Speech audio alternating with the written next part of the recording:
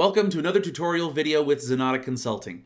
My name is Greg Belknap, and today we're going to be talking about departments in Zoho Desk. This comes from a larger full product tutorial that Josh and I recorded in March of 2023. If you find this video useful, please like and subscribe. It helps our channel and also gets you the latest access to our newest videos. If you have any questions, please feel free to leave a comment down below because we have a brand new weekly question and answer show called Azaz.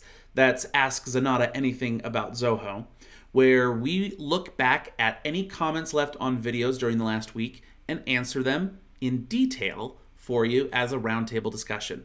Without further ado, let's get Zohoing.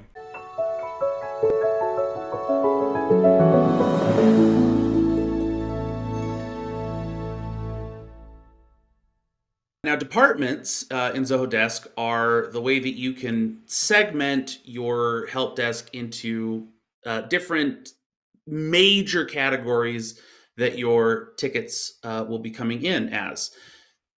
The basic question of, well, how many departments should I have? What should constitute a department? Basically, it boils down to every individual email address that you want your customers to be able to send things to. Each of those emails should correspond to a different department. So say you have a support@mycompany.com for support requests, or info@mycompany.com for people that are just kind of wanting to know more about your company. Every individual email, that should be set up as its own department. The way that you set up those departments is done in your settings. And then here under the General tab, we have departments. And when you pull up your list of departments, you can see that you'll have when you first open this up, you'll just have one single department.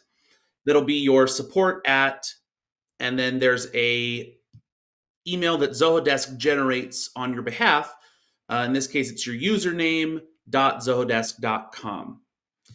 And when you start to set up your email clients to point towards Desk, very simply, all you have to do is set up email forwarding to come to these particular emails. So your clients don't need to email support at demo4zenatta.zohodesk.com or whatever it auto-generates for you. Rather, if you're using something like Outlook or Gmail, wherever your email client is stored, simply create your support@mycompany.com email address and set up the rules for whatever your particular client is to forward those emails here to this support email. And Zoho Desk will automatically grab, the person that it originally came from, the subject line, and parse all of that for you. As you want to add additional departments, as I mentioned, if you have a different email that people should be sending requests to and that you can keep those separate, marketing@mycompany.com, repairs@mycompany.com, whatever it may be. You simply name your department. Then you have the display name, how the department will appear in the Help Center.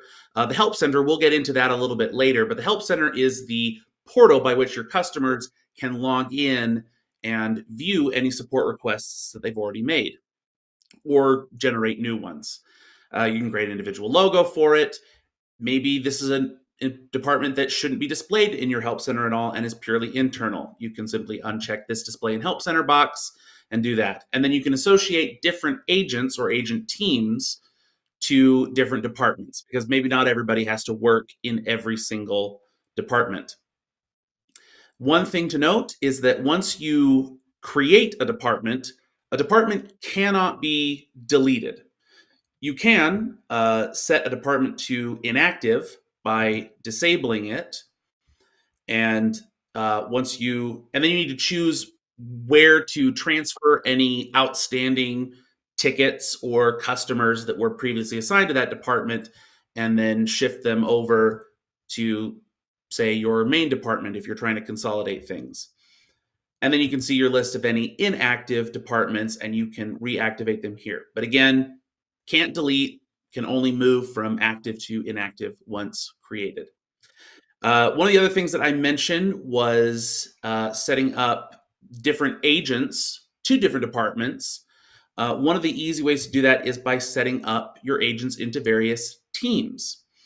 And the way that we do that, again, we'll go to our setup, and then under users and control, we have agents and teams. So first off, let's look at agents just to make sure that you understand. This is where you'll see the list of all of your different agents. Those are those that are working for you, answering these tickets, sending replies.